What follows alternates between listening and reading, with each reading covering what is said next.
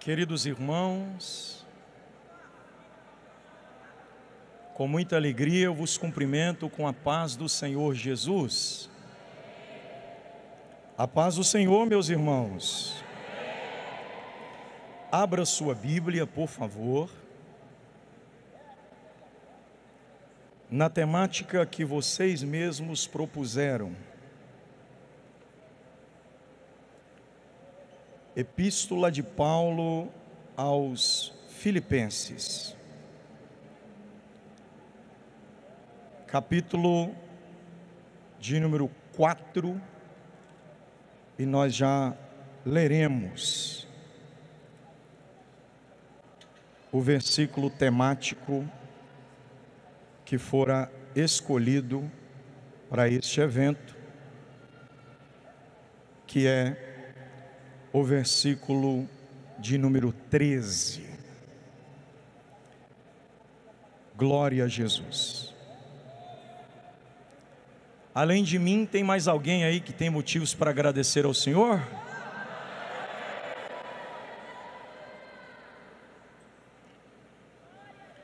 Eu nem sei como expresso a minha gratidão.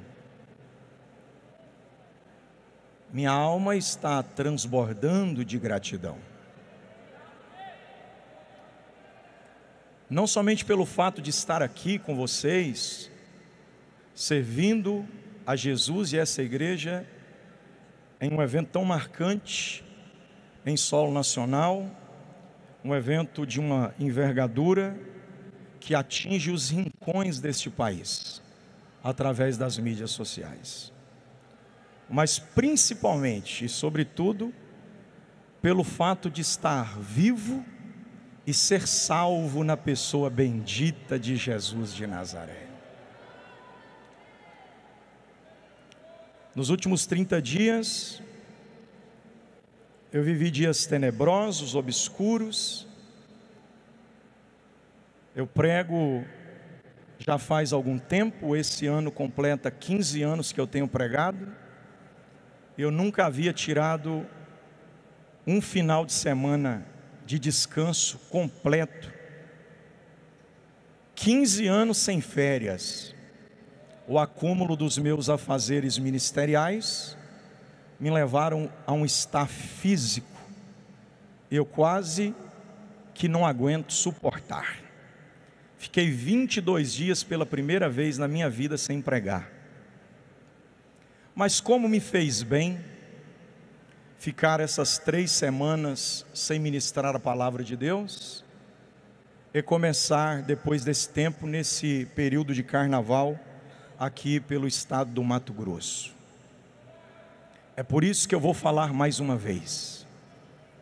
Você não sabe o que eu vivi nos meus bastidores, e eu também não sei o que você viveu nos seus. Mas além de mim, tem mais alguém que tem motivos para agradecer ao Senhor. Nós já vamos ler. Eu quero convocar a todos a terem o máximo de atenção na hora da leitura, mas tenham um pouco de paciência comigo, por favor. Antes de eu ler esse texto, eu quero agradecer ao Senhor Deus e tornar público a vocês a minha gratidão pela bênção de estar aqui, pela oportunidade honrosa de ser útil ao seu reino e servir a esta igreja, por mais uma vez ministrando a sua bendita palavra.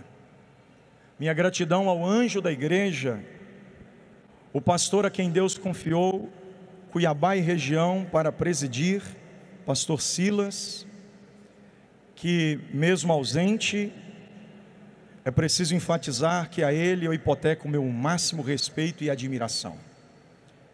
Quero cumprimentar aqui, em nome de toda a Umadecre, pastor Samuel Gonçalves, este dinâmico servo de Deus, que por sua integridade tem influenciado nós, novos obreiros desta geração. Deus seja louvado, pastor Samuel, por sua vida, pela sua família. São tantos amigos para eu cumprimentar, que se eu cumprimentar todo mundo, não vai nem sobrar tempo para pregar. Mas deixa eu tentar fazer um apanhado aqui, rápido. Danilo, que bom estar ladeando o altar contigo mais uma vez, meu filho. Você é uma bênção, tá? Você, de forma cantada, prega aos nossos corações, isso é fato. Pastor José Gonçalves, Pontes e Lacerda, um amigo que o Deus dos céus me presenteou em solo mato-grossense. Eu já lhe tenho, pastor, como uma referência ministerial. Que o Senhor Deus também lhe abençoe muitíssimamente, tanto ao senhor quanto à sua casa. Em especial a o David. Eu não vi ele, pastor, eu queria ver ele aqui para apontar assim, mas não vi. Ele não está passando bem. Então, aproveita esse tempo, solicito a direção do culto, que em tempo hábil façamos por ele, antes do término, uma oração. Quero cumprimentar também aqui, na pessoa de todos os pastores, pastor Edivaldo, que o que ele falou para vocês na hora da oferta que eu presenciei foi lá na África. Ele falou: vou tirar uma oferta aqui para abençoar vocês, porque nós não precisamos do dinheiro de vocês não. Não teve um que não arrumou um jeito de encontrar uma moedinha para colocar na salva. Aquilo ali me marcou, pastor, porque eu entendi que o seu propósito na oferta não é recolher a oferta, é abençoar o povo. E tem uma coisa, eu vou voltar lá e vou ver muita gente próspera naquele lugar para a glória do nome de Jesus. Então, no nome do pastor Edivaldo, eu cumprimento todos os pastores setoriais, regionais, locais. Tá bom, gente? Pode ser assim? E no nome do pastor Éder, que é líder também da juventude no estado, em especial lá na região de Rondonópolis. Lá como é que fala? Região o quê? Sudeste. Aí eu cumprimento caravanas de muitos lugares, inclusive caravana de onde a gente estava pregando. Tem caravana que está aqui que eu já vi gente de onde eu passei pregando. Lembra, Danilo? Vi algumas pessoas e já vieram para cá. Então as caravanas também estão se movimentando. Por último, aqui no culto, quem eu vou cumprimentar é o Samuel de Primavera do Leste. Cadê ele? Ele está correndo aí, porque ele é o responsável por toda a divulgação midiática aqui. Mas é um amigo querido que me apresentou o Gabriel. Ô Gabriel, não vou falar para você vir aqui não, porque aí vai ficar difícil. Mas se você ficar de pé, e agora eu quero ver quem não te vê. Fica de pé, por favor. Deus colocou no meu coração um amor por esse jovem que eu não consigo compartilhar. E muitas das igrejas por onde eu tenho pregado nesse último ano se deram justamente pelo esforço, pelo carinho e pelo amor desse rapaz. E você é um André que não aparece para todo mundo ver, mas que está sempre fazendo alguma coisa para Jesus. Deus te abençoe, viu, meu irmão? Você sabe o quanto eu lhe amo, o quanto eu tenho apreço pela sua vida.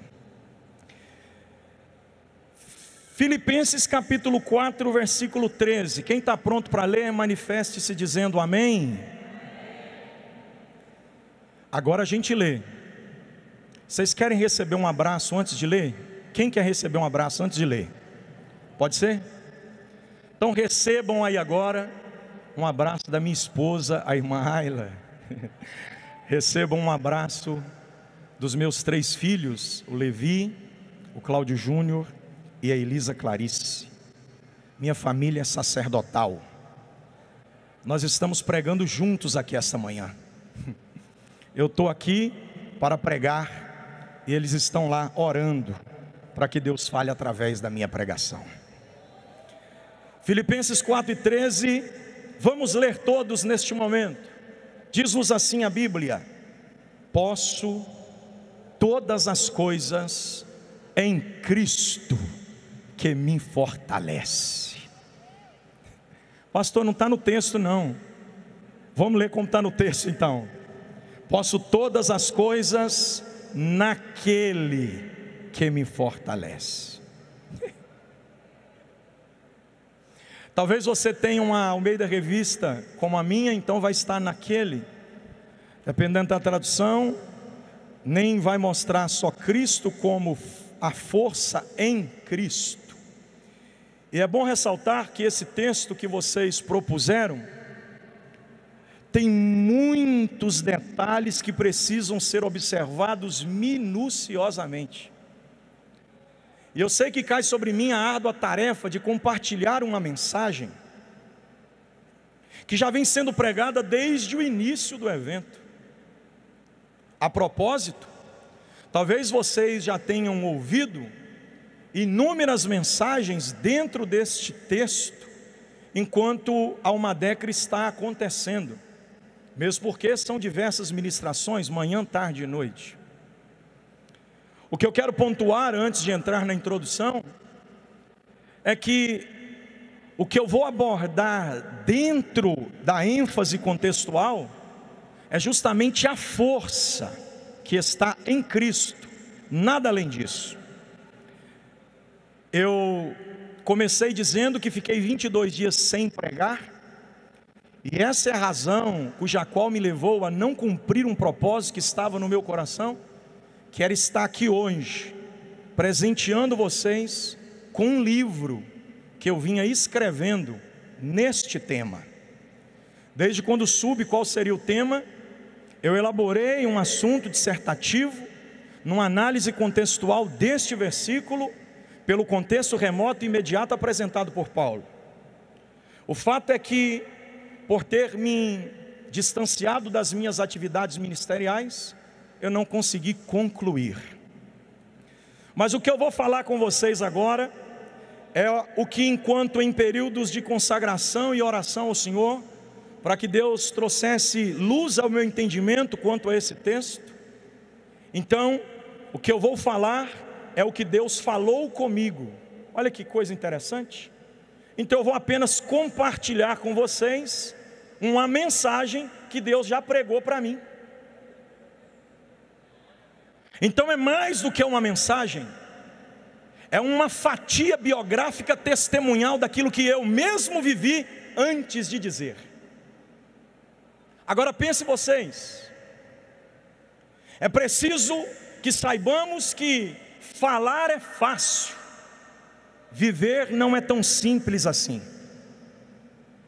E se Deus não falar comigo nos bastidores, nada terei a dizer em público.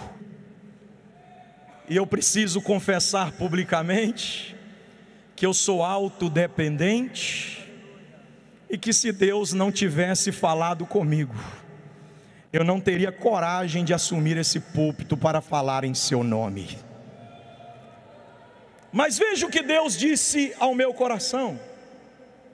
A primeira ponderação que faço é que a epístola aos Filipenses é a de cunho mais afetuosa do ministério paulino. Paulo, em nenhuma outra das 12 cartas que escreve, ele é tão enfático quanto essa questão de reciprocidade no carinho. Paulo entende que a igreja dos irmãos filipenses é uma igreja que se sobrepõe no autocuidado para com o seu ministério. Então logo, ele devolve o afeto através de cada palavra por ele escrita e registrada desde o capítulo 1. No capítulo 1, ele incentiva a força para os irmãos, para não pararem no meio da caminhada. Precisamente no versículo 6, quando ele diz: aquele que começou a boa obra em vós, a aperfeiçoará. A primeira força que Paulo enfatiza, através do afeto pastoral depositado nesta igreja, é que esta igreja não pode desistir de prosseguir. Eu queria que você olhasse para quem está do teu lado. Se isso não te constrange, é aconselhável que faça, mas ninguém é obrigado a fazer. Mas se puder e quiser, eu gostaria que você fizesse. Olhasse para quem está do teu lado e dissesse: não desista de prosseguir. Porque Paulo começa dizendo que não devemos desistir de prosseguir? Porque nos capítulos posteriores, ele vai mostrar o pavor, o terror, as muitas lutas ministeriais que ele travou, os muitos embates que ele pelejou, principalmente no contexto do capítulo 4, deixando claro que a vida espiritual não é um mar de rosas, que cedo ou tarde algo, alguém, coisa ou outra tentará nos impedir de prosseguir. Mas o que Paulo declara ainda no capítulo 1 é que o Deus que nos chama, o Deus que nos vocaciona, o Deus que nos capacita, Ele está conosco quando tudo ficar difícil, quando tudo ficar complexo, quando tudo ficar agitado. Deus estará do nosso lado para nos fazer prosseguir. É por isso que não podemos desistir, porque Deus começa e termina tudo que começou. Quando eu olho para a história de Jó, eu me maravilho com Deus que começa falando e depois deixa todo mundo falar no meio da história. No capítulo 1, o autor só tem a oportunidade de tecer comentários até o verso 6. Só que do verso 6 do primeiro capítulo do livro de Jó até o capítulo 36, quem vai falar são outras pessoas, depois de Deus ter dito. Quando Satanás entra no céu, Deus diz: tem visto o meu servo Jó, homem íntegro, reto, temente a Deus e que se desvia do mal? Então, depois do autor apresentar Jó, que é o personagem principal, quem fala é Deus. Só que depois de Deus falar, quem passa a falar é a mulher de Jó, é Satanás, são os amigos de Jó, que, diga-se de passagem, falaram por 30 longos capítulos, um diálogo aberto com ele. Ele faz Bildade e Zafó, vão fazer com que Jó seja oprimido pelo próprio opróbrio durante 30 capítulos. 4 capítulos posteriormente, quem fala é Eliú, o amigo mais jovem. Mas não é que Deus resolveu tomar a palavra antes que o livro se encerrasse, dizendo: eu vou virar o seu cativeiro, Jó. Deus começou falando e terminou falando, por mais que no meio da vida de Jó muita gente tenha dado algum pitaco. O que eu quero dizer com isso, baseado na expressão de Paulo em Filipenses 1,6, é que o Deus que começou pode até permitir o tormento, pode até permitir o lamento, pode até permitir a frustração, mas Ele não deixa a obra inacabada, Ele não deixa a obra parada. As construções de Deus não terminam em terreno baldio, em escória, em monturo. Construções de Deus se tornam edifícios perfeitos. Tem alguém que está crendo no que eu estou pregando aqui? Levante a sua mão e diga glória a Deus. No capítulo 2, a Bíblia diz, por meio de Paulo aos Filipenses, que o kenosis é necessário não somente para Cristo. Quando ele diz, numa ação coletiva, ele não diz que haja em vós, ele diz que haja em nós. Eu não falo o que não vivo, eu vivo o que falo e eu me incluo no meio. Que haja em nós o mesmo sentimento que houve também em Cristo Jesus. Fique atento, porque eu estou dando ênfase a apenas um versículo de cada capítulo, porque eu não tenho tempo para explicar tudo. No versículo 5 de Filipenses 2, Paulo traz uma das declarações mais extraordinárias da Bíblia. É o resumo palpável da escória de Cristo, do seu nascimento à sua ascensão em glória. Com apenas 4 versículos, Paulo dá conta de contar a história de Jesus do início ao fim. Olha só, que haja em nós o mesmo sentimento que também houve em Cristo Jesus, que mesmo sendo Deus, Ele não permaneceu no apogeu da glória do Deus que Ele é. Ele se diminuiu. O nome disso é encarnação do Verbo. Se fez homem, e como homem foi obediente até a morte, e morte de cruz. Isso fala do sacrifício perfeito. A obediência até a morte fala do ministério corrente de 3 anos e meio. Olha como Paulo consegue desenhar tudo. Aí ele termina dizendo assim: pelo que também Deus o exaltou soberanamente, lhe dando o nome que está acima de todo nome, para que o nome de Jesus Cristo se dobre os joelhos dos que estão no céu, na terra e debaixo da terra, e toda língua. Me encara aqui. Eu amo isso. Porque quando Paulo fala que toda língua confessará, ele está dizendo que o poder judiciário pode não se render hoje, mas vai ter que confessar. Quem estava patinando com Satanás no sambódromo pode macetar o arrebatamento hoje, mas naquele dia vai ter que confessar. Eu não sei se vocês estão entendendo não, mas está para nascer alguém que se assentou em uma cadeira de poder na terra, que não venha confessar que Jesus Cristo é Senhor. Seja no executivo, no legislativo, seja no judiciário, todo mundo vai ter que dizer. Eu estou dizendo para você, meu irmão, que macumbeiro, pai de terreiro, feiticeiro, levante a sua mão e diga glória.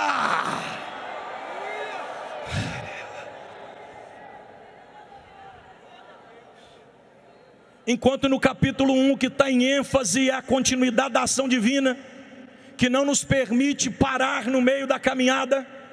No capítulo 2, o que está em pauta é a humildade dos salvos. Eu vou falar um trem para vocês aqui, bem no mineirês, que eu estou preocupado com a igreja brasileira. Eu não sei o que está acontecendo com os obreiros, com os ministros. Por quê, pastor? Tem caído sobre o coração de algumas pessoas uma prepotência tão grande, que eles estão começando a se sentir superiores aos demais. Há um convite de Cristo no capítulo 2 ao ato da auto-humilhação. Não é você deixar a pessoa te humilhar, é você se humilhar para vencê-la através da manifestação da humildade. Só que todas as vezes que eu falo sem explicar, porque eu sou um pregador explosivo, aí os haters de internet estão me malhando na internet. Então hoje eu vou falar claramente, e pode bater mais, porque as costas é larga. Teve outro dia que eu falei alguma coisa sobre o mercado gospel, aí foi uma chorrada de comentário embaixo dizendo assim, ó, parece que o pastor não estudou, não sabe que gospel é evangelho. Ô gente, pelo amor de Deus, quem não souber que gospel é evangelho, pelo amor de Deus. O que eu estava pontuando ali é que o sistema gospel, não é a palavra gospel, é o sistema gospel, contaminou o coração de muitos pastores ao redor do Brasil. A engrenagem está corrompida, há uma anomalia espiritual no seio da igreja, há uma prostituição ministerial no seio do ministério. Ninguém é maior do que ninguém. Dentro da igreja todo mundo é do mesmo tamanho. Fui pregar numa cidade, pastor Zé Antônio. O prefeito veio me servir a ceia. Ele era diácono da igreja. Quando eu vi aquela cena eu disse, como Deus muda as coisas, né? Pega o indivíduo da minha qualidade, que não tem nenhuma patente identitária ou autoritária na sociedade, e coloca aqui para o prefeito servir. Aí o Espírito de Deus ministrou no meu coração, lá fora ele manda no executivo, aqui dentro não passa de mais um servo do Deus Altíssimo. Pegue na mão do irmão que está do teu lado e diga para ele assim, está na hora de descer. Até Jesus desceu. Falaram para mim no fim do ano passado, pastor Claudio, põe um freio na sua agenda. Eu sei que você está correndo, que você é um cara que atende, não sei o que, você é humilde e tal, mas os eventos que você tem pregado, as convenções que você tem participado, você precisa de filtro, rapaz. Coloca um assessor, põe alguém para agitar as mídias. Você tem que crescer, sua mensagem é consistente, é convincente, é contundente. Está faltando só você se posicionar midiaticamente falando. Ele esqueceu da mensagem de João Batista. Chegaram para João Batista e disseram, não está sabendo não, João, o que? Jesus agora também está batizando, e está batizando mais gente do que você. Aí João olha para eles e diz, e o que me importa? O que me importa é que ele cresça e que eu diminuo.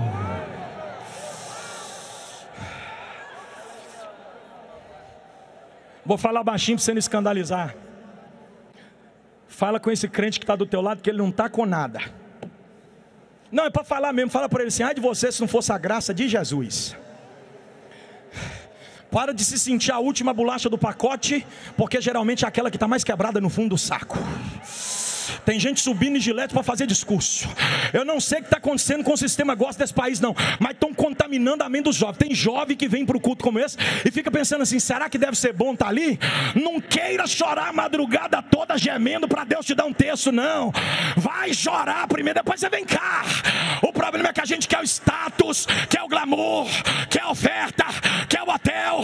A gente quer comer como príncipe, mas ninguém quer ser salvo de verdade, quer ser crente de verdade. Tem alguém comigo aqui? Eu estou pregando só para mim.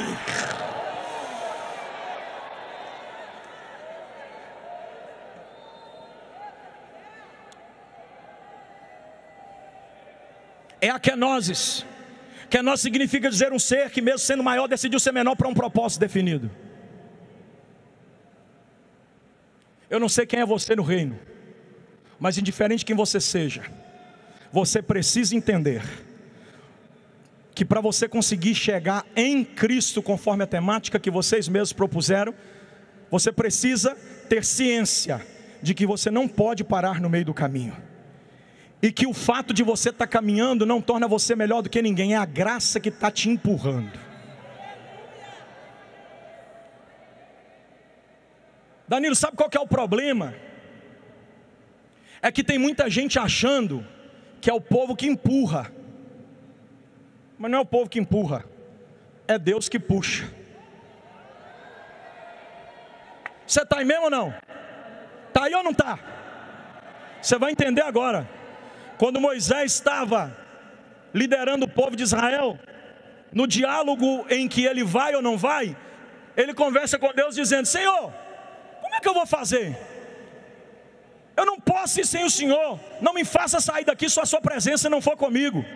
Aí parece que eu vejo nas entrelinhas Deus dizendo, não está no texto, mas parece que eu vejo Deus dialogando com ele dizendo: ué, não são milhões que te seguem? Se milhões te seguem, leve-os.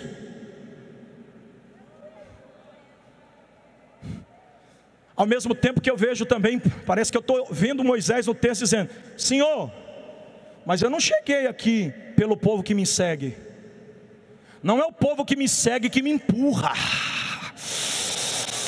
é o Senhor que me guia, que me puxa. Oh, aleluia. Eu sei que tem um monte de gente preocupado com seguidores. Deixa eu dar um recado para vocês aqui. Muito melhor do que ser seguido é ser guiado por aquele que nos leva.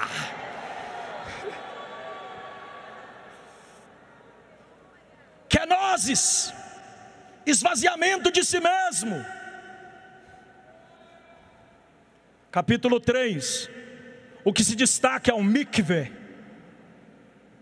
ou mikvan, como você preferir. É o tanque aberto dos judeus, que quando descem simboliza a morte, e quando emergem simboliza um renascer. Como Paulo pertenceu ao farisaísmo, no capítulo 3 ele contextualiza tudo que o seu passado foi.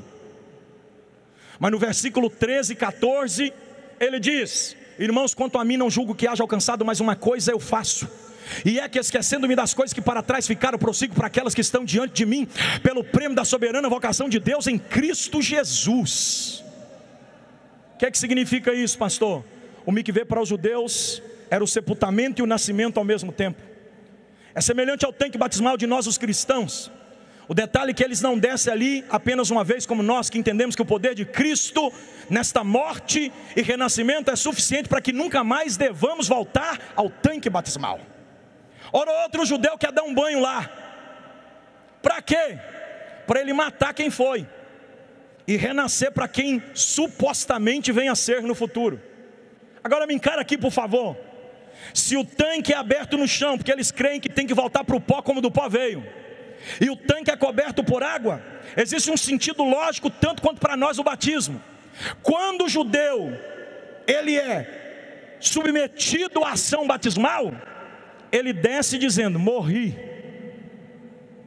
Quando ele emerge do lençol d'água submergindo, ele diz: nasci. E não confunda nascer com ressuscitar. Só que Paulo, se utilizando de uma linguagem atrelada ao mikvã, ele diz: irmãos, eu não sou perfeito não, viu? Sou fariseu de fariseus, eu sou perseguidor. Ele mostra a origem, ele mostra que é judeu de judeus, ele mostra a dupla cidadania, ele mostra todo o seu passado obscuro, mas ele não volta além do dia que ele se encontra a caminho de Damasco com Cristo.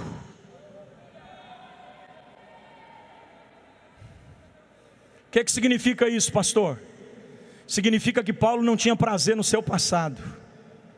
É por isso que mesmo diante do sinédrio, por algumas vezes, quando ele teve a oportunidade de se autodefender, ele diz: eu vou contar uma história para vocês, viu? Estava indo eu de caminho a Damasco, uma luz brilhou e eu caí da cavalgadura, é o que eu tenho a dizer. Paulo, mas você não é judeu? Sou.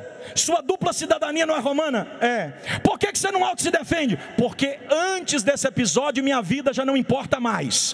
Eu nasci ali, no dia que eu encontrei com ele, e ele disse: Saulo, Saulo. A igreja de Jesus está precisando dar uma descida no miquivê. E descer no miquivê é matar quem somos e nascer para sermos quem Deus projetou para que fôssemos um dia. Sabe por que descer no miquivê é mais importante, pastor, do que apenas sentir uma emoção? Porque nascer de novo não é ressurreição. Quando Jesus chamou os 3 defuntos que ele ressuscitou, todos os 3 voltaram a ser exatamente o que já tinham sido. Lázaro, chamou até pelo mesmo nome, vem para fora. Quando ele dá a mão para a filha o filho da viúva de Naim, ele toca no esquife e levanta o mesmo rapaz, com a mesma identitária existencial. Quando ele chama a filha de Jairo para se levantar, é aquela menina que levanta. Só que a proposta do evangelho não é para Jesus te matar e te ressuscitar, porque senão você volta fazendo as mesmas coisas que fazia, falando as mesmas coisas que falava, frequentando os mesmos lugares que frequentavam, levando a mesma vida que levava. Jesus quer te matar e te dar uma vida nova. Só quem tem glória a Deus na boca libera, por favor. Finalmente, depois dessa introdução meio eufórica, porque pentecostal é assim mesmo, eu chego no capítulo 4, que é o texto que nos interessa, e prometo que serei o mais breve que puder.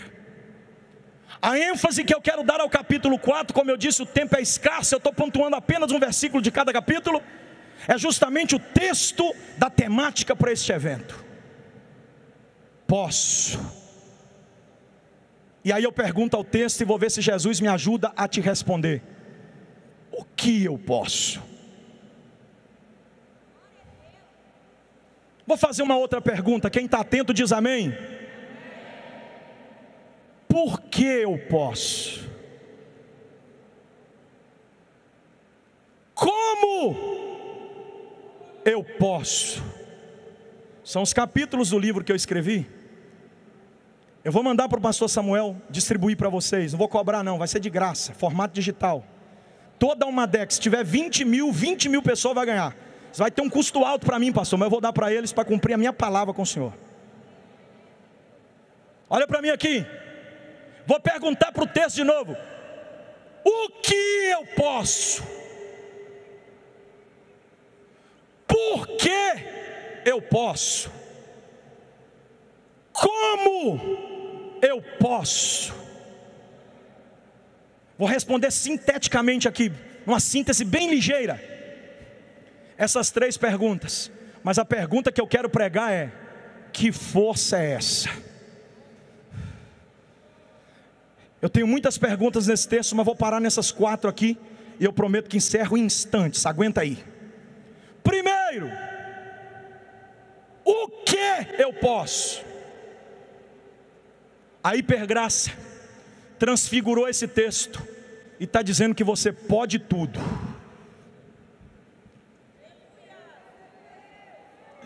Eu prego ou não prego?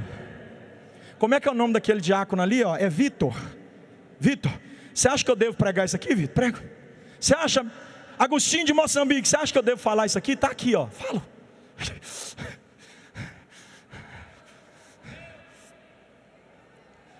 A mensagem coach, lá vai eu de novo, hein? Estou apanhando igual. Tem problema não, estou apanhando, vai bater mais. Lá vai eu de novo. A mensagem coach diz que podemos tudo. A teologia, eu vou denunciar aqui esta manhã mais uma vez. A teologia da prosperidade que entrou no seio da igreja desde meados da década de 60, conseguiu atingir corações até de assembleianos pentecostais, para a gente crer que a gente pode tudo.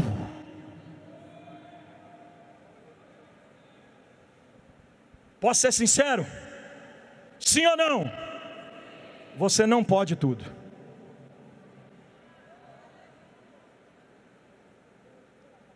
É mentira de Satanás que você pode. Quando o diabo olhou para Jesus e disse: mande essas pedras se transformarem em pães, ele está dizendo: você pode. Mas nem tudo que eu posso, nem tudo que eu quero, eu devo. Tem coisa que eu até posso, inclusive tem coisa que eu quero e posso, mas eu não devo. Aí Jesus olha para Satanás e diz: multiplicar pão para os meus servos comerem, eu até multipliquei, mas transformar pedra para mim mesmo comer, eu não vou fazer, mesmo podendo, porque eu até posso, mas não devo. Qual é a lição, pastor? A lição é essa: eu não posso usar o meu ministério para benefício próprio das minhas próprias necessidades.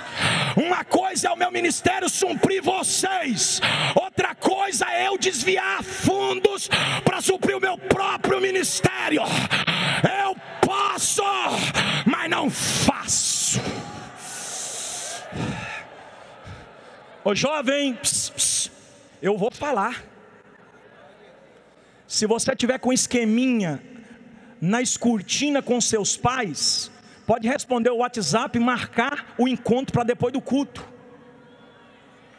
Não tem problema não. Pode ir para casa com as costas toda arranhada de chapisco de muro de escola, nos becos à escondida. Você pode. Só que essa força aí quem está te dando não é Jesus.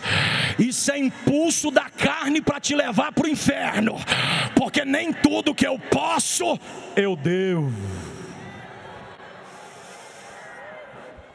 Vou aproveitar o ensejo. Só os solteiros, levante a mão. É solteiro para não dar conta de contar, viu? Levanta a mão de novo, só os solteiros. Eu sei que você quer, eu sei que você até pode, mas aguenta firme. Nós estamos em fevereiro ainda. Esse ano você casa. Aleluia. Viu, Gabriel? Vai chegar para você também. Vai chegar. Quem não é casado, fica firme. Não caia no laço da promiscuidade. Não cai na onda dos sites pornográficos. Não dê a mão palmatória para Satanás te acusar. Seja fiel e santo, que Deus vai te honrar.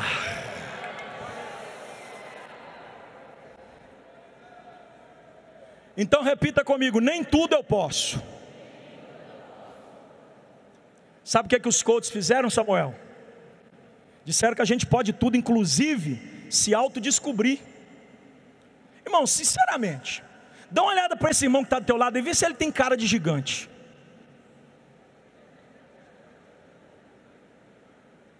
Não, dá uma analisada nele aí, vê se dentro dele tem uma jaula trancando um leão. Tem uma jaula trancando um leão aí?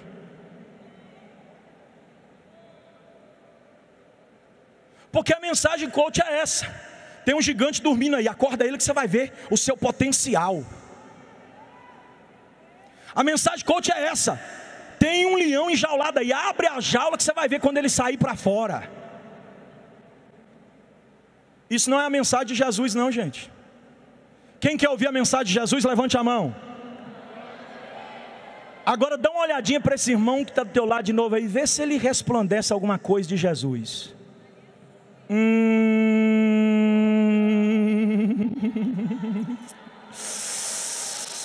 Não tem gigante dentro de você para sair para fora, não tem leão dentro de você para sair para fora, mas tem um vazio dentro de você para Jesus preencher.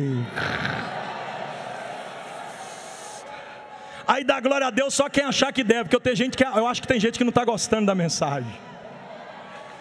Se você não gostou de mim, até desconsidera, viu? Porque eu reconheço que não dá para agradar todo mundo. Mas não reprova a mensagem não, porque ela é de Deus para a tua vida. Agora escute, se eu não posso tudo, o que eu posso eu já tentei explicar. Agora, por que eu posso? Porque Cristo venceu o que você não poderia vencer. Pastor Zé Gonçalves, eu estou sentindo uma graça de Deus. É só eu que estou sentindo um negócio de Deus acontecendo aqui, gente? Me encare bem aqui, Umadecre, porque o negócio agora vai engrossar o caldo um pouquinho, viu? Existem algumas coisas que você jamais poderia fazer, exceto se Jesus já não tivesse feito por você. Me escute de novo. Existem algumas coisas que você jamais seria capaz de fazer, exceto se Jesus já tivesse feito por você. Se Jesus não tivesse feito, você jamais faria. O que, pastor? Você jamais venceria o pecado. Você jamais venceria o diabo. Você jamais venceria a morte. Só que Jesus venceu o pecado. Por quê, pastor? Nasceu, cresceu, morreu, ressuscitou e ascendeu, sem nunca ter pecado. Pecado na Bíblia se divide em 4 grupos: pecado no corpo, fora do corpo, por omissão e comissão. Tem 2 maneiras de você pecar: a primeira, contra a autoridade de Deus; a segunda, contra a santidade de Deus. Eu queria dizer para você esta noite que o acúmulo do pecado é conhecido biblicamente como iniquidade. Só que o salmista no Salmo 51 disse que a iniquidade me gerou a minha mãe. Está dizendo, eu já nasci no berço do pecado. Aí só que Paulo dá uma notícia para o pecado em 1 Coríntios capítulo 15, a partir do versículo 51, olha o que ele vai dizer: eis que vos digo um mistério, na verdade nem todos morreremos, antes seremos transformados num abrir e fechar de olhos ante a última trombeta, porque a trombeta soará, e quando a trombeta soar, os mortos ressuscitarão incorruptíveis, e nós que estivermos vivos seremos transformados, porque convém que isso que é corruptível se revista em incorruptibilidade, isso que é mortal se revista em imortalidade, porque quando isso que é corruptível se revestir em incorruptibilidade, isso que é mortal se revestir da imortalidade, cumprir-se-á a palavra que está escrita: onde está, ó morte, a tua vitória? Onde está, inferno, o teu agrião? A força da morte é o pecado, e pelo pecado se constituiu a lei. Levante as 2 mãos, mas graças a Deus que nos dá vitória por nosso Senhor e Salvador Jesus Cristo. Eu vou deixar você dar um glória a Deus aí. Abraça forte esse irmão que está do teu lado, diga para ele assim: Jesus venceu o pecado. Agora você pode vencer também, porque em Cristo eu posso. Não vem com onda que a força da carne é mais... Não, é falta de oração. Não vem com conversa para mim que você não aguentou. Não, isso é falta de vigilância. Não venha me dizer que o diabo te deu... Não, o diabo não te deu rasteira, não. É você que está com o corpo espiritual mole. Tem que aumentar a musculatura espiritual. Ah, pastor, eu adulterei porque a minha... Não, sua esposa não tem culpa de nada. É você que é um sem vergonha que não ora. Quem tem glória a Deus na boca, em Cristo eu posso.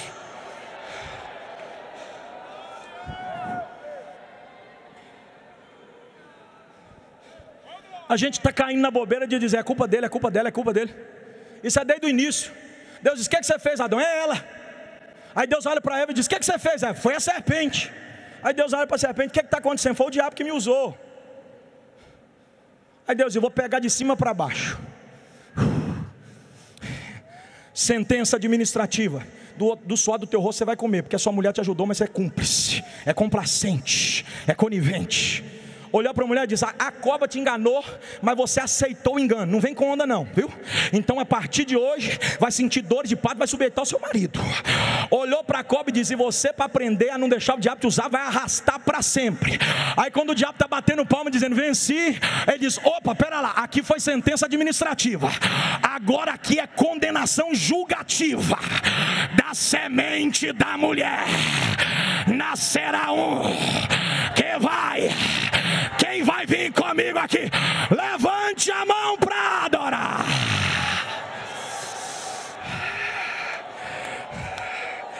Ama-se, derema-se. Não fica pensando que você vai correr do peso do pecado, não, porque Jesus sabe que você pode vencê-lo. Olhe para o irmão que está do teu lado e diga para ele assim: em Cristo eu posso. Onde, ou melhor dizendo, o que eu posso, eu já disse. Por que eu posso? Porque Jesus já fez para a gente o que a gente jamais conseguiria fazer. Ele venceu o pecado. Só que Jesus não venceu foi só o pecado, não. Jesus também venceu o diabo. E foi 3 vezes. O round foi aberto. O diabo se apresentou como um fugilista, amarrou a luva e disse: vou te golpear. Quando ele dá o primeiro golpe, Jesus diz: não, isso não acerta nem em mim não. Eu não estou enquadrado na teologia da prosperidade. É você que está inventando moda. Não é o que você está dizendo que vai acontecer. O que vai acontecer é o que sai da boca do meu Pai. Nem só de pão viverá o homem, mas de toda a palavra que sai da boca de Deus. O diabo cai na lona, mas ele é atrevido, pastor Zé Antônio. Ele levanta de novo, arma a lua e vem: vou dar mais um golpe. Quando ele dá mais um, Jesus se esquiva de novo. Só que o diabo joga sujo, né? Ele leva poeira por baixo da luva. Ele olhou para Jesus e disse: na tua palavra eu falo ou não falo? Agostinho de Moçambique, dá um sinal aí: eu falo ou não falo? Está aqui, ó. Satanás pregou a Bíblia para Jesus. Você me ouviu mesmo? O que Satanás fez? Pregou a Bíblia para... Isso não te espanta, não? Se até o diabo estava pregando a Bíblia, que dirá os coaches, os teólogos da prosperidade, e agora até os artistas do mundo secular, né? Quando eles estão terminando o show agora, eles estão cantando um hino para falar que é de Jesus. Isso não é coisa de agora não, isso vem de algum tempo. Satanás, ele é astuto. Ele pegou a Bíblia, mas ele pegou um texto isolado. Ele não olhou o contexto remoto, nem o contexto imediato. Aí Jesus ficou olhando aquilo, ele diz: na tua palavra está escrito: dar ordem aos seus anjos para te guardar, para que o teu pé não tropece em pedra alguma. Aí só que Satanás estava no pináculo do templo, de frente, bem ao fundo está o túmulo de Absalão, é a região mais alta do templo. Ele está mandando Jesus se jogar. Aí Jesus diz: você está ficando doido, né? Você está pregando heresia, meu amigo. Isso é texto sem contexto, isso aí é pretexto. Deixa eu pregar uma mensagem séria para você. Vem cá que eu vou ler o texto e te explicar, ó. Você falou que está escrito, né? Eu também vou te mostrar o que está escrito. Pega aí. Quem tem Bíblia na mão, levante a Bíblia. Agora é a hora de levantar a Bíblia. Por quê, pastor? Porque o diabo não cai na campanha da 7 sexta-feira de rosa vermelha. O diabo não tem medo de quem joga sal no cruzeiro, sobe escada de joelho, coloca galho de arruda atrás da orelha. O diabo não tem medo de quem tem ferradura atrás da porta. Agora, se tem uma coisa que nocauteia e põe ele para correr, é o que está escrito. Quem tem glória dá glória, quem tem aleluia, abre a boca.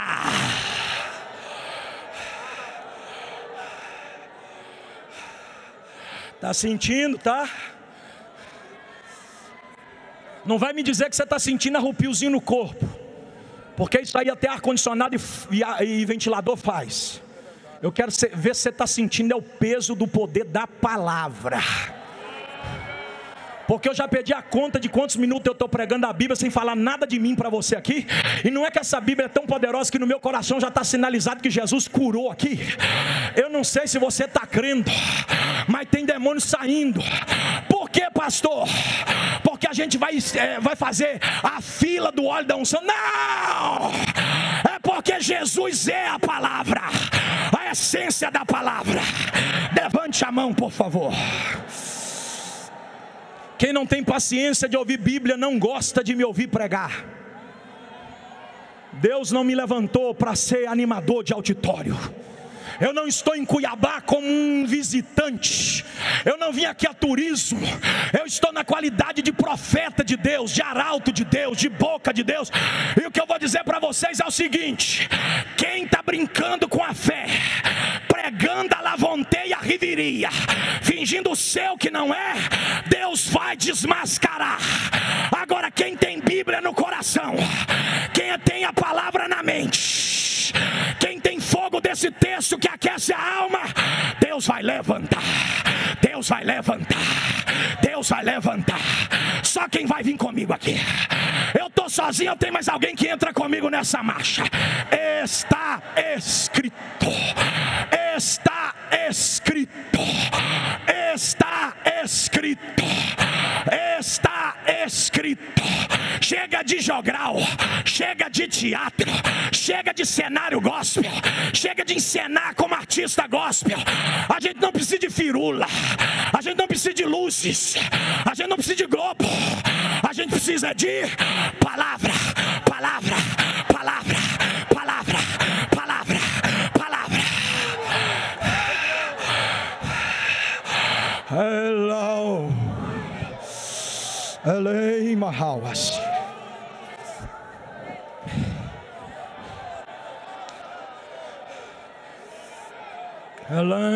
Mas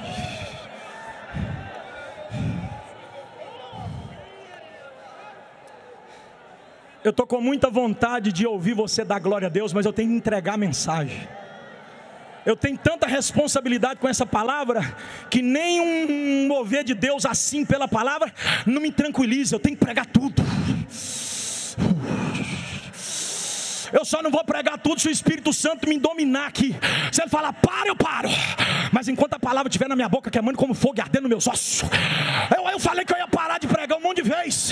Teve um dia que eu disse: eu não prego mais. Aí Deus enviou lá em casa um jovem para me orar para a tia dele, 3 horas da manhã, que ela estava endemoniada.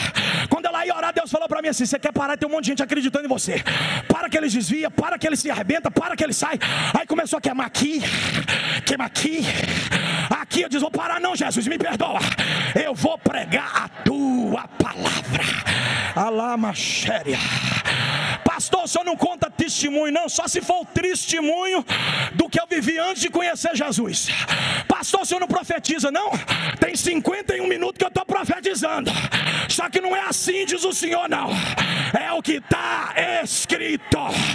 Escrito. Oh meu Deus, eu estou tentando me controlar aqui. Eu vou dar 30 segundos só para você dar um reboliço de glória. Vai lá. Levante as 2 mãos. Com as mãos levante a voz. Libera.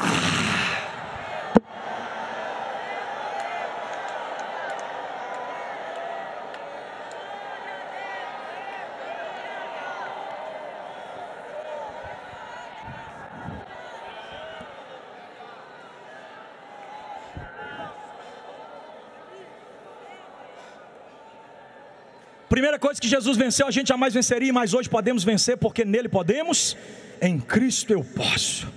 O pecado. Segundo, o diabo. Terceiro, a morte.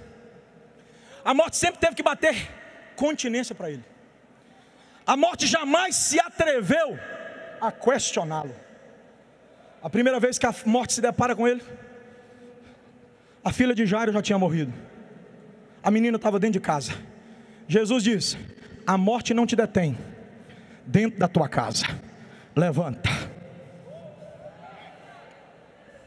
A segunda vez que Jesus se depara com a morte foi num velório a caminho do cemitério. O filho da viúva de Naim. Jesus para diante da morte e diz: a morte não te detém, publicamente nas trajetórias traumáticas da tua existência. Levanta. A terceira vez que Jesus se depara com a morte, já é no cemitério. Lázaro estava sepultado. Jesus diz: pode ser que para a sociedade, para você acabou, mas a morte não te detém, nem quando todo mundo já pensa que terminou. Levanta. Jesus levanta uma menina morta dentro de casa, um menino morto a caminho do cemitério, e levanta Lázaro já sepultado.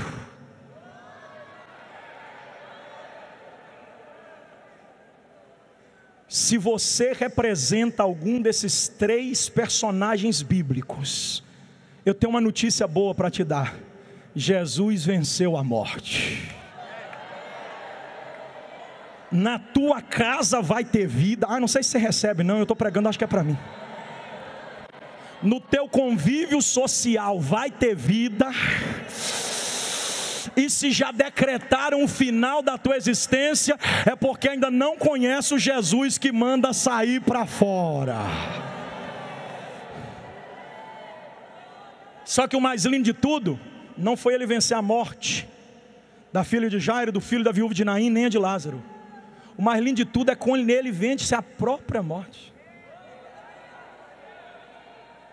Eu mesmo a dou, eu mesmo torno a tomá-la. Você escutou isso mesmo? Estão sapateando no sambódromo com um garfinho na mão de um artista do mundo secular, espetando um outro que é cabeludinho, dizendo eles que aquilo é Jesus. Mas na Bíblia não é isso que está escrito, não. Quando eu estive em Jerusalém, pastor Josué, eu olhei para o Monte Gólgota e vi a cara da caveira desconfigurada, Samuel. Você também viu. O globo ocular está lá, mas o nariz e a boca rachou através de um terremoto. A cruz, quando foi colocada no alto do Gólgota, na sua união da haste vertical com a horizontal, ela deslocou um terremoto. A profecia de Gênesis 3,15 já cumpriu, está faltando uma outra agora. Qual, pastor? Jesus já deu uma pisada na cabeça. Pastor, em que sentido? Pode ser que escatologicamente falando a gente tenha muitos assuntos a discutir, mas a primeira pancada na cabeça a semente já tomou. E a segunda, quem vai dar, pastor? Segundo a Bíblia, por Paulo, em breve o Deus de paz esmagará Satanás por debaixo dos vossos pés. Só que eu quero que você entenda que quando Jesus vence a morte, ele provoca muita coisa na terra. A primeira, o sol, que é uma criatura, se esconde para não ver a cena do Criador perdendo a vida. O sol se esconde, a Bíblia diz que o céu se fez em trevas. Segundo, a terra não aguenta receber o sangue precioso de Cristo e ela se movimenta. As placas tectônicas se abalam e mortos levantam do sepulcro. Quando você olha o Monte Gólgota de baixo para cima, você vê uma cruz fincada, né? Só que Deus não olhou o Monte Gólgota de baixo para cima, Deus olhou o Monte Gólgota de cima para baixo. E quando você pega uma cruz e a inverte, ela deixa de ser cruz e se torna uma espada. Você está aí mesmo ou eu estou pregando só para mim? Deus cravou, você está aí mesmo? No crânio da caveira, a espada para esmagar a cabeça da serpente. E hoje em Cristo nós podemos vencer o pecado, o diabo e a morte. Olhe para quem está do teu lado, eu já estou terminando, diga para ele assim: o que você pode, já deu para ver que não é tudo. Por que você pode, já ficou sabendo que é por Cristo. Agora, a terceira pergunta já envolta na quarta: como eu posso? Se você já sabe o que pode e por que pode, agora eu te respondo como você pode. E aí eu atrelo a quarta pergunta, porque eu não tenho mais tempo, e respondo as duas numa só. Que força é essa? Existem dois tipos de força biblicamente falando: força motriz de tração e impulsão, e força elementar de resistência. Qual a diferença, pastor? Paulo falou das duas, porque o contexto é esse: sei passar fome, mas sei estar em bonança. Sentir frio, pá. É um contraste paradoxal, está percebendo? Então Paulo está pontuando: uma coisa é uma coisa, outra coisa é outra coisa. Quando eu estou na benção, eu sei me comportar, porque Deus me fortalece para me comportar bem. Quando eu estou na prova, o meu comportamento não se altera, porque Deus me dá força para resistir o momento da provação. Então lá vai, as duas forças são essas: força de tração para impulsionar e força elementar para resistir. Então Deus, pela proposta de Paulo, está nos dizendo o seguinte: em mim existe dois níveis de força. Primeiro, força para você se posicionar e aguentar tudo que vier contra você, força de resistência. Segundo, força para você se movimentar e dissipar tudo que está na tua frente. Eu acho que tem gente aqui que vai embora sem força, não é possível, depois de uma mensagem dessa. E por que você está dizendo isso, pastor? Porque essa força Deus não dá. Tem força que Deus dá, mas estas duas aqui é a gente que busca. Por quê, pastor? Porque o tema de vocês já deixou muito sugestivo, é muito claro, ó. Em Cristo. Não é com Cristo, é em Cristo. Com é ex, companhia lateral, ao lado, conjunto. Agora em, Deus está dizendo: essa força eu não vou mandar para vocês, essa força vocês vão buscar em mim. Me faça compreender melhor, pastor. Te farei compreender melhor, me utilizando da história de Josué. Olha o que Deus diz a Josué 4 vezes, no capítulo 1, verso 6: esforça-te e tem de bom ânimo. Capítulo 1, verso 7: tão somente esforça-te e tem de bom ânimo. Capítulo 1, verso 9: não te mandei eu, esforça-te e tem de bom ânimo. Versículo 18: e os homens de Israel lhe disseram: assim como Deus foi contigo e nós com Moisés, assim contigo também seremos. Aí eles dizem: tão somente esforça-te. Samuel, Deus falou 4 vezes a mesma coisa. Deus não estava mandando Josué se posicionar para receber força que Ele dá. Deus estava mandando Josué se posicionar para buscar a força que Deus é. Não ficou claro ainda não? Olha o que Paulo disse aos Efésios no capítulo 6 e verso 10: fortalecei-vos no Senhor e na força do seu poder. A força do poder de Deus nos dá autoridade, nos delega capacidade para cumprir missão. Agora a força de quem Deus é a única força que libera perdão. Não entendi não, pastor. Então eu volto em Josué e você entende agora.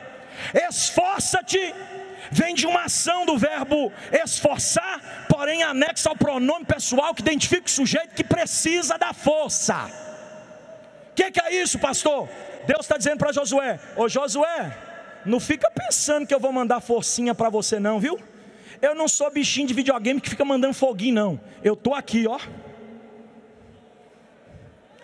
Você quer aguentar a tempestade e o naufrágio do navio? Quer, Paulo? Quero. Então vem aqui que eu vou te dar força. Eu não vou aí não, mas se tu vir aqui, eu vou te dar. É porque é em mim.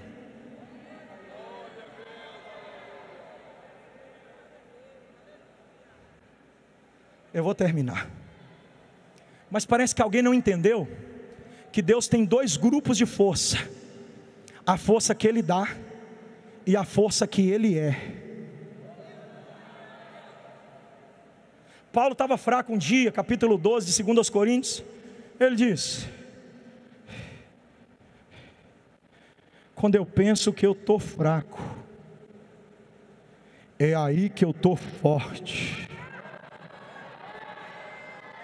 Porque o poder de Deus se aperfeiçoa na minha fraqueza. Eu não vim pregar para quem está com músculo espiritual robusto, não. Eu vim pregar para quem está se sentindo um Sansão depois de ter perdido os cabelos. Eu não vim pregar para um Sansão que arranca portais das muralhas de Gaza e carrega nas costas. Eu não vim pregar para um Sansão que com uma queixada de jumento consegue matar 1000. Eu não vim pregar para um Sansão que junta a raposa, amarra pelo rabo, taca fogo e queima a seara dos filisteus. Eu vim pregar para um Sansão que depois de fraco, ele descobriu que melhor do que a força que Deus dá,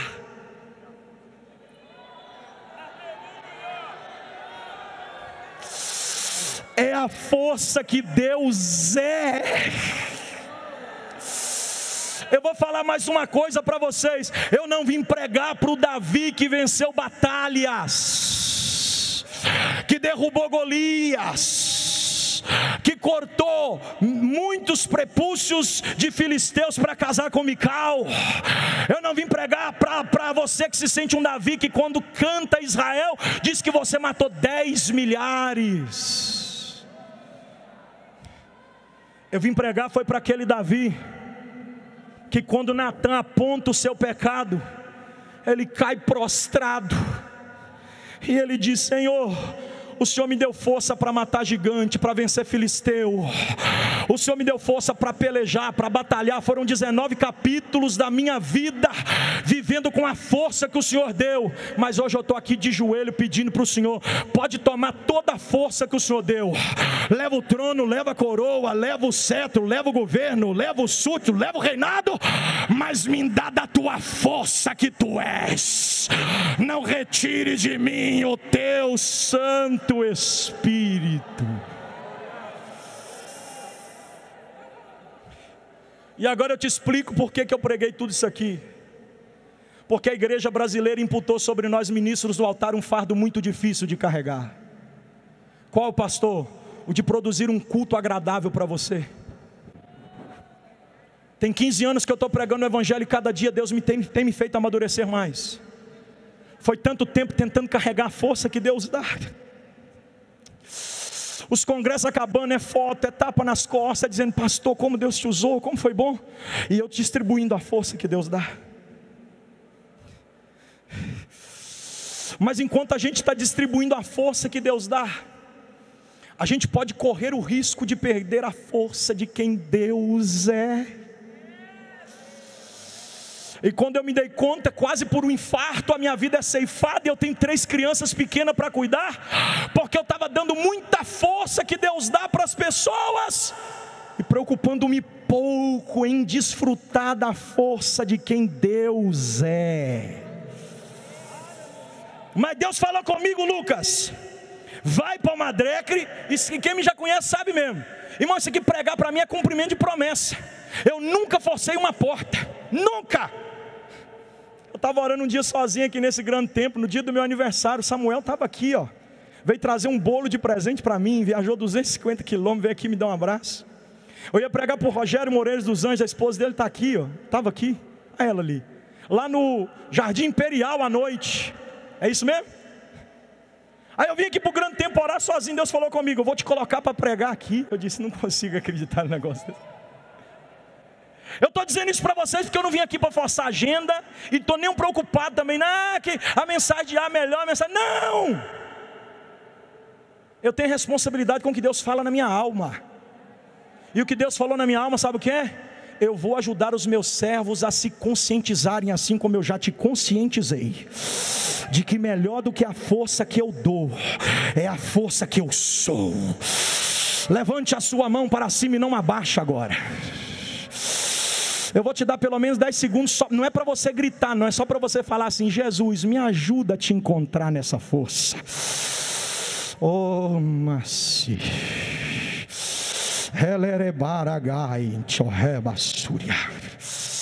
Abra sua Bíblia para a gente orar, por favor. Romanos capítulo 4. Tem que ser rápido. Eu vou orar agora. Oh, aleluia. Oh, aleluia. Oh, aleluia. Antes de eu ler Romanos capítulo 4 com vocês, deixa eu só dar uma ideia para vocês aqui que eu havia me esquecido. Eu preciso pontuar agora para a gente orar. Sabe onde que está a força que Deus é? Além de toda a força que Ele dá. Ou seja, você precisa romper os limites do poder de Deus para encontrar o conforto do perdão, o conforto do consolo. Vocês estão aí mesmo, gente?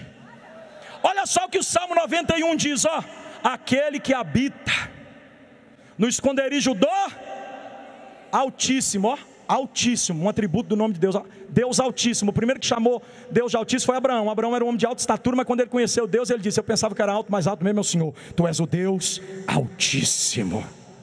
Deus Altíssimo está lá em cima, sim ou não? Aí ele continua dizendo: aquele que habita no esconderijo do Altíssimo, a sombra do... Aí você percebeu que em caráter experimental ele prova o poder onipotente de Deus. A sombra do onipotente descansará. Só que o verso 2 mexe comigo. Direi do meu.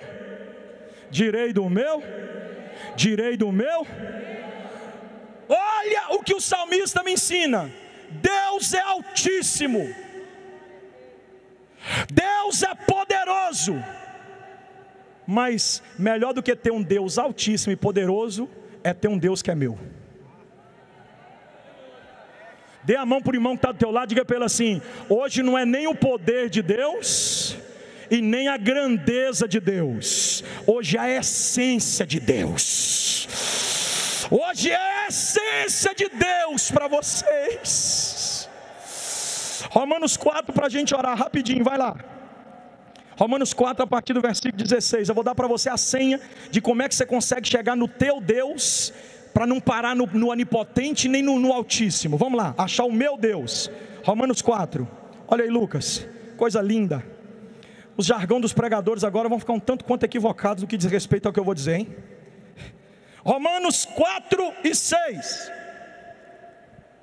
Portanto, é pela fé, que seja segundo a graça, a fim de que a promessa seja firme a toda a posteridade, não somente a que é da lei, mas também a que é da fé de Abraão, o qual é pai de todos nós, como está escrito: por pai de muitas nações te constituí perante aquele no qual creu, a saber, Deus, o que vivifica do morto e chama as coisas que não são como se já fossem, a qual em esperança creu contra a esperança. Isso aqui é lindo, hein?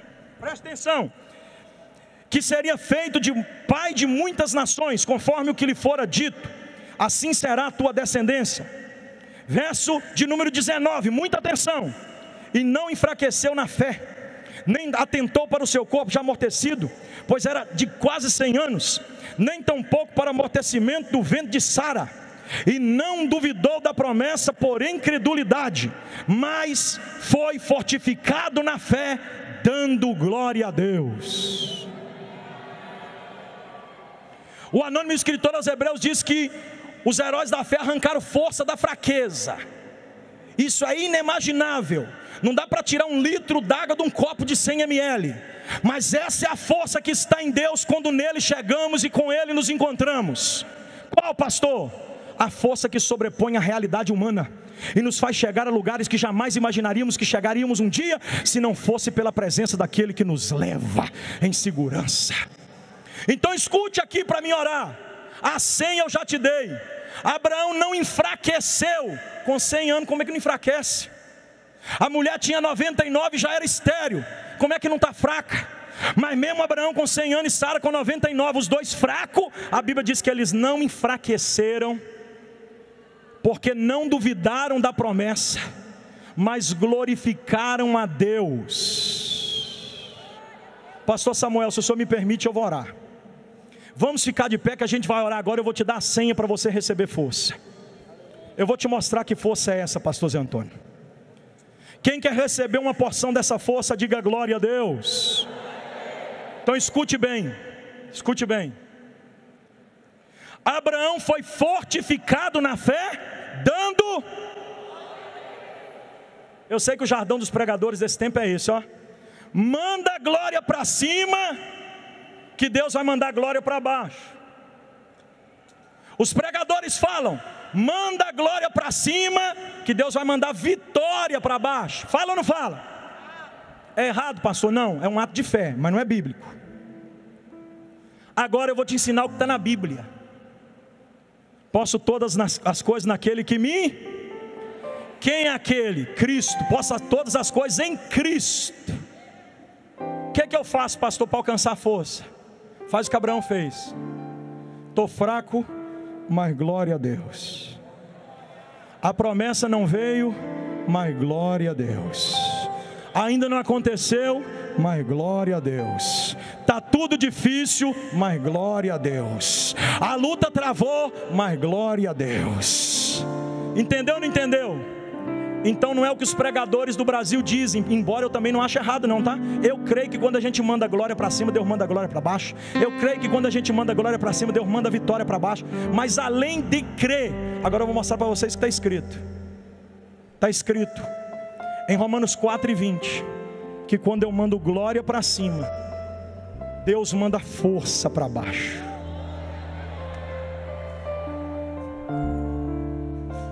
A senha já foi dada para Umadecre.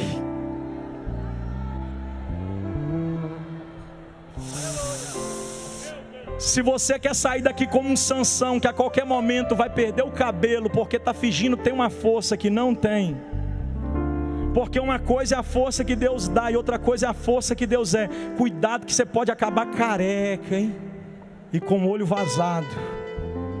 Se você quer sair daqui como um Davi, que derruba gigante, que derruba filisteu, que faz isso, faz aquilo, mas não se atenta para a força que Deus é, cuidado para você não cair em uma situação de consequência dos teus atos.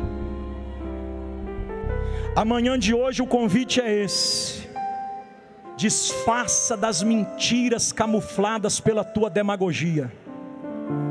Tem muito pregador pregando pelo dom, muito cantor cantando pelo dom, porque está distribuindo força que Deus dá, mas parou de viver na dependência da força de quem Deus é.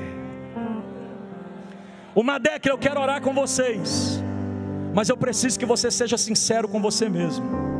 Como é que está a tua vida? Está cheia da força que Deus dá? Ou está envolta na força que Deus é? Porque pular na Umadecre é bom, gente, eu tenho consciência disso. E ontem eu também dei meus pulos aqui, viu? Ontem eu perdi um pouco da etiqueta pastoral naqueles louvores, não deu para segurar não, foi gostoso o culto aqui. Eu também quebrei o canto e desci, meu irmão. Só que pular não é tudo, gente. Melhor do que pular na força que Deus dá, é se curvar na força de quem Deus é. Enquanto eu estava orando para vir pregar nessa Umadecre, Deus me constrangiu muito, Deus me confrontou. Não segue o ritmo gospel em suas engrenagens corrompidas. Eu não te chamei como artista gospel para essa nação, eu te chamei como profeta. Eu cheio de esboço pensando, vou pregar no tema nada, todo mundo já pregou no tema. E o Espírito Santo vai e vai mostrar para o meu povo que eu tenho mais do que força para distribuir. Eu também tenho força para envolver, para abraçar, para consolar, para... Você pode abraçar esse irmão que está do teu lado, por favor? Diga para ele, já pegou a senha? Não, fala mais alto, já pegou a senha? A senha você sabe, né? Pergunta para ele. É mandar glória para cima, para Deus mandar. Eu não vou forçar movimento aqui não, porque eu sou pregador da Bíblia, gente. Mas o Espírito de Deus vai abaixar no glória a Deus de alguns aqui. Isso aqui não é para todo mundo não, mas quando você sentir o impacto da glória de Deus, porque hoje, sabe o que vai acontecer? Deus não quer só dar da força que Ele tem, Ele resolveu descer e te impregnar com a força que Ele é. Então, abraçado com esse irmão agora que está do teu lado, diga para ele, se prepare. Enquanto você está glorificando, Jesus está descendo aqui para te envolver na força que Ele é. Enquanto você ora por essa pessoa e essa pessoa ora por você, eu profetizo que a glória de Deus vai ficar baixinha no grande templo em Cuiabá. Eu vou dar 1 minuto para você reagir. Quanto mais glória você manda para cima, mais força Deus te dá, mais força Ele te envolve.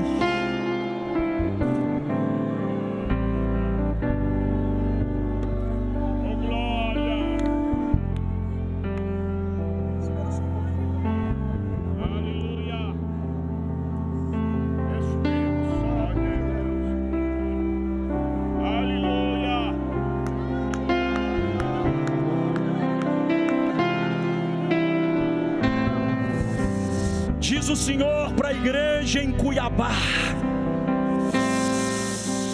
está cheirando mal as minhas narinas, muita aparência e pouca essência. Muita gente tem fingido ser o que na verdade não é, nunca foi e desta maneira jamais conseguirá ser.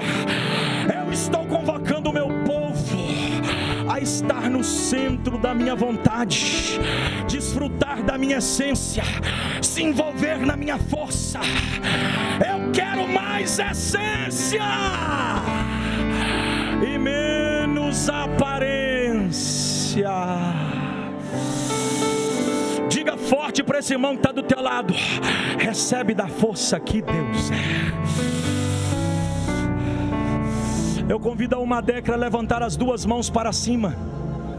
Com as 2 mãos você tem 10 segundos para levantar também a tua voz e liberar os melhores glória a Deus. Eu quero ouvir o grito de glória.